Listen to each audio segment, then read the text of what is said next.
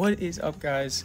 As crazy as it is to say, this is the second to last video of the entire challenge, so by the next video it will be day 90 and I will have dunked or not dunked. Just for some clarification, as you can see by the upload date of the first video, I started this challenge on June 1st, 2024, and exactly 90 days from that is August 30th, 2024 of course, and I will be posting a video the same day that I have the session of whether I dunk or not.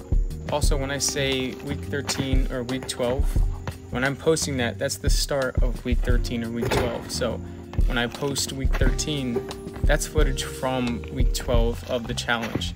It's just that when I post it, that's when week 13 starts. I don't know if I explained that well at all. Either way, in this session right here, I was trying to PR my small ball dunk, so I used a spike ball because I didn't really want to use a tennis ball, it was a little small, and I didn't want to use a mini basketball because it's relatively big, the one that I have. I'm actually a big fan of small ball dunking every now and then, just because it gives you a challenge and something that you couldn't do before, but you still get the full technique and arm swing of a regular approach without having to have a Vertec. That's ironic because I pretty much just did Vertec testing right after this. I moved it up to 10 feet and a half inch and I touched it on every single plane.